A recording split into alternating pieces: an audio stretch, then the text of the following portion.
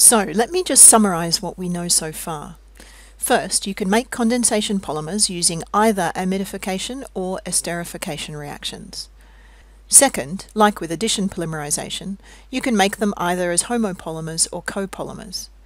Using one monomer that has two different functional groups, like the polyglycolic acid, gives you a homopolymer, while using two different monomers, each with two of the same functional group, gives you a copolymer, like the nylon. Although in this case you don't have any choice about how the two monomers are ordered in the chain, they have to be alternating.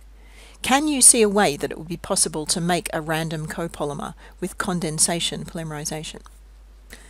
To finish off, let's try working out what monomers a couple of condensation polymers were made from. The polymer on the left here is PET, polyethylene terephthalate, while the one on the right is polyalanine.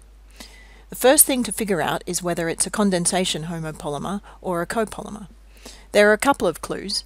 Copolymers will tend to have a longer repeating unit, and possibly also a longer name, because each unit will include both monomers. Copolymers will also have two ester or amide groups in the repeating unit, and they'll face in opposite directions, whereas homopolymers will have only one. So you can see that PET on the left is probably a copolymer. It has two ester linkages, while the polyalanine here has only one amide.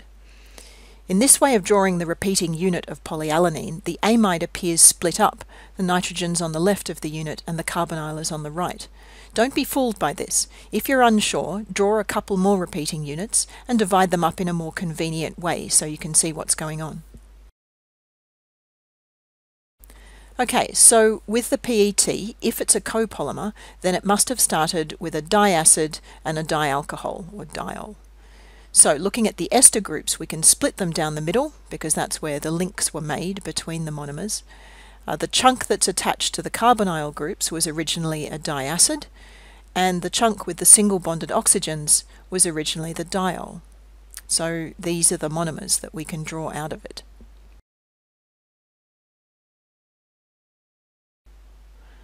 Once you've done that, and you think you have the correct monomers, cover up the original polymer structure and try the reverse process. What do you get if you join those two monomers together? Whatever you draw should match the original polymer. For the polyalanine, since we know it was made from a single type of monomer, it must have had an acid on one end and an amine on the other. So it's just a matter of recreating those end groups. As with the copolymer, it's worth doing the reverse exercise and checking that when you try to make a polymer from your newly drawn monomer, that it matches the original polymer structure.